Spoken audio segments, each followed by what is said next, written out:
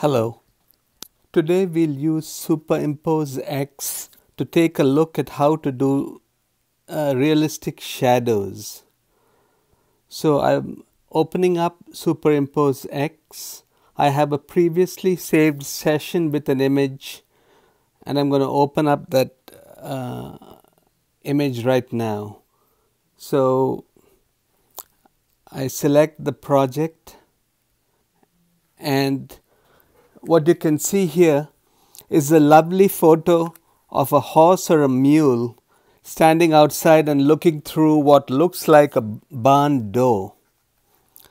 The only drawback with this is that the horse or mule does not have a shadow. For example, you can see from the vertical line of the door that there's a steep shadow. The sun is on the left side and it's pretty bright with a sharp shadow. So realistically speaking, the forelegs of the horse should have also had a shadow going at the same angle as the vertical side of the door. But there's another issue with this picture, in that the horse itself is illuminated from the right side because the face is lighter on the right, whereas the sunlight seems to be streaming from the left.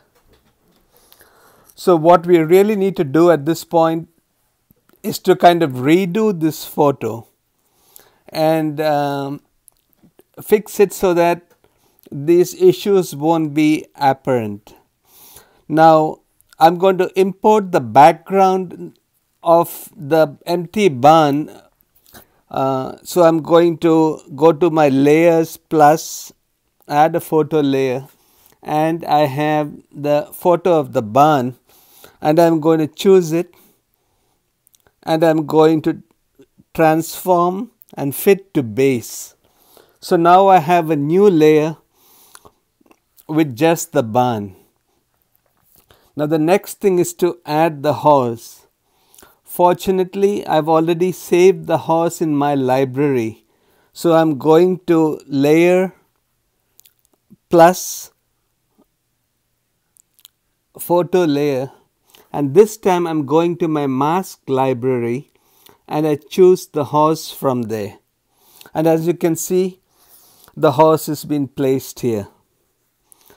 So we previously noted there was one problem with the horse, in that the lighting is coming, the horse is illuminated from the right side, whereas the sunlight is streaming from the left. So the simple solution to fix this issue is to flip the horse horizontally. So I'm going to transform, and then I'm going to flip H. So now I have the horse with the light coming from the right direction. It doesn't have a shadow as yet, but the horse is correct. So I'm going to move the horse a little bit behind the barn door, so it comes something like this. Now you actually see the problem here is that I only had an image of the empty barn. But in order to place the horse behind the barn door, I actually have to cut out the barn door. So what I'm going to do is I'm going to the barn layer and I'm going to duplicate the layer. Once I have done that, I'm currently on the barn layer. So I'm going to hide the horse layer for a moment.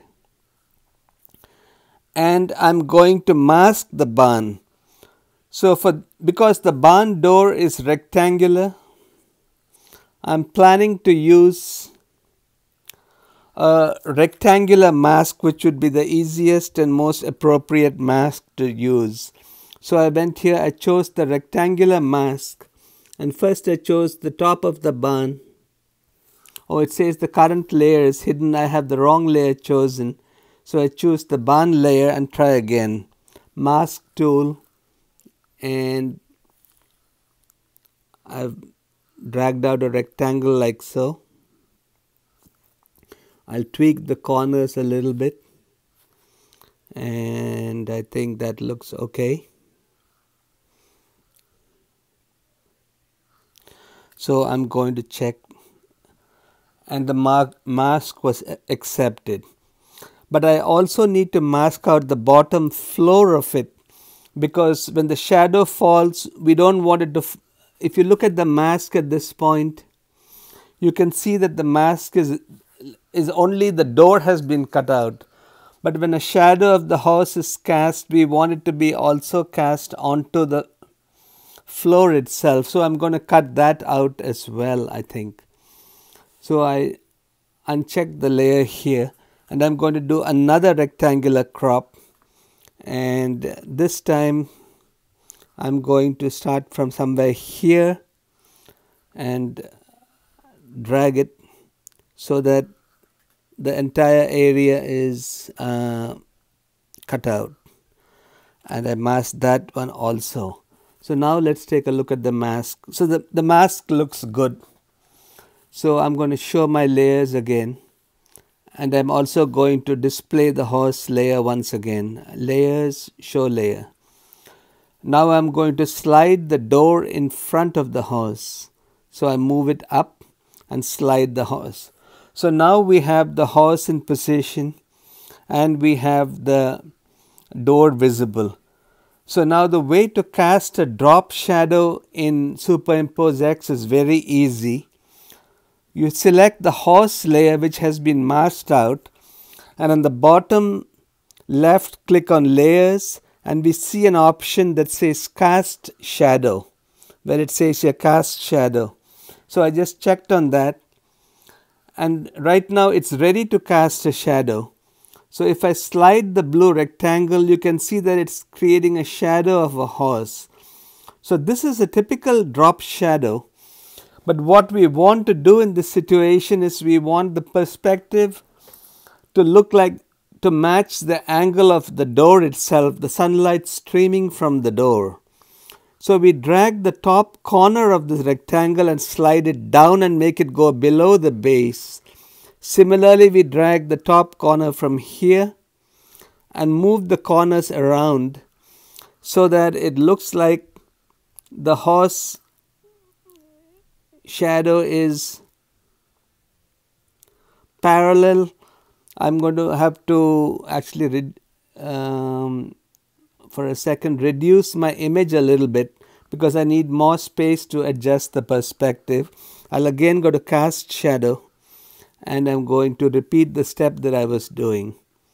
So I move the horse around so that the front leg of the horse is parallel to the sunlight. It has to be at a similar angle. And so you can see this is what the shadow would probably look like, something like this. This is a more realistic shadow. And at this point, there are two sliders here. One is opacity and one is blur amount. So you can see here, if I slide the blur to the right, the shadow becomes really blurred. But what we have on the door is a very crisp and sharp shadow.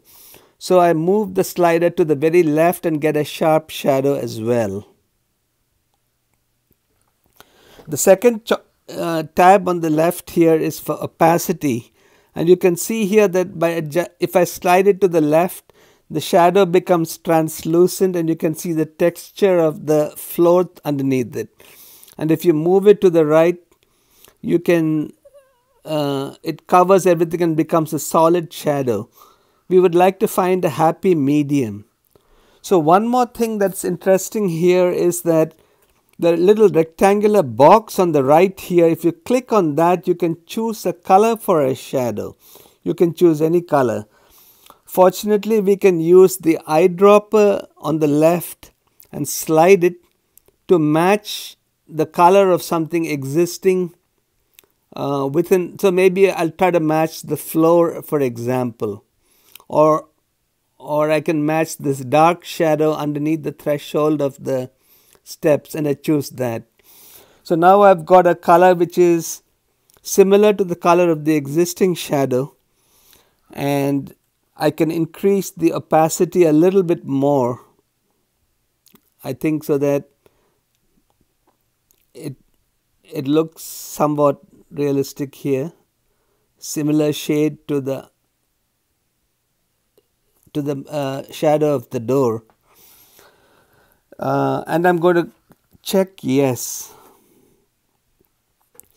So now what I noticed is there is one little problem in that the horse itself is casting a shadow which is overlapping with the shadow of the door jamb, because the horse layer and the door jamb layer are independent.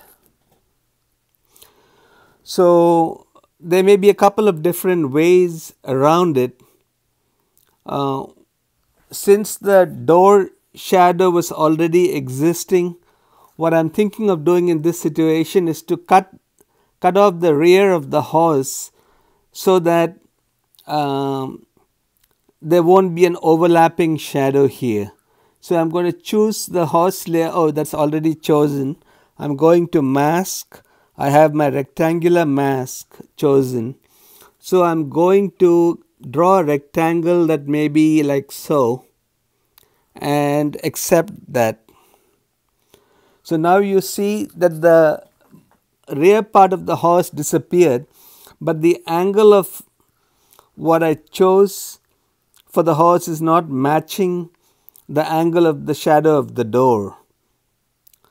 So, but the bottom of the horse is kind of touching at the corner. So what I really need to do is tweak the angle of the horse's shadow direction once again. So I go to layer, cast shadow, I slide it on, and now I can try to move the corner of this so that it matches.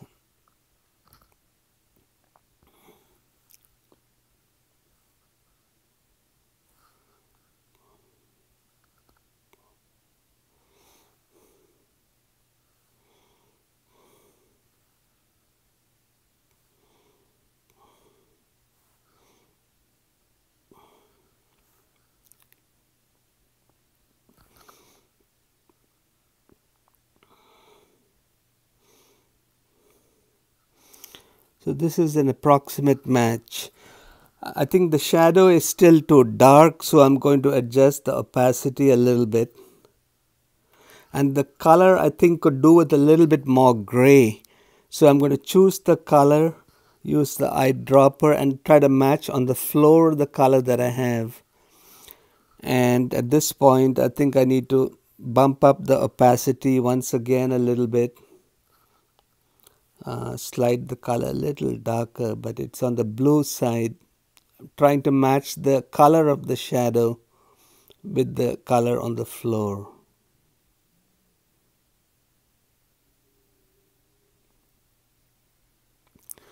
So that is basically the method you would use to try and come up with a more realistic shadow, where we were able to get the shadow of the horse and the sunlight coming from the same direction. And once this is done, we can actually go and save this image to the camera roll and you're all set. Thank you very much for watching, and please offer suggestions of any other kind of videos within SuperimposeX that you would like to see.